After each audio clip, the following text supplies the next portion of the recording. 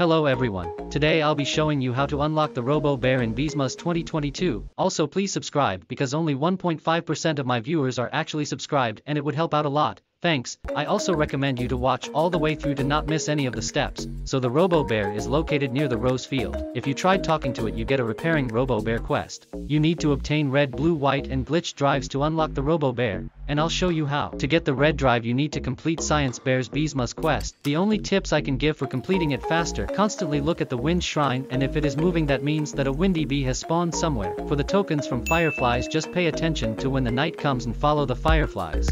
To get the blue drive you need to complete Dapper Bear's Beesmas quest. For the puffshroom part, keep looking at your time because at 15 and 45 minutes of every hour puffshroom spawn in a random field. And to get a rare puffshroom you need to get the puffshroom to a high level, because the higher the level is, the higher the rarity of the puffshroom will be. To get the white drive you need to spend 222 snowflakes in the Bee Bear catalog. And finally, to get the glitch drive you need to complete the first 5 Bee Bear quests. Here are all the 5 Bee Bear quests. 1, 2, 3, 4, 5. When you get all of the drives the Repairing Robo Bear quest will automatically be completed. And now you can start the Robo Bear challenge with Robo Passes. You can get Robo Passes every 22 hours in the 30B zone from a dispenser or buy them for 50 tickets. That's basically it. Hopefully you learned something new. Goodbye.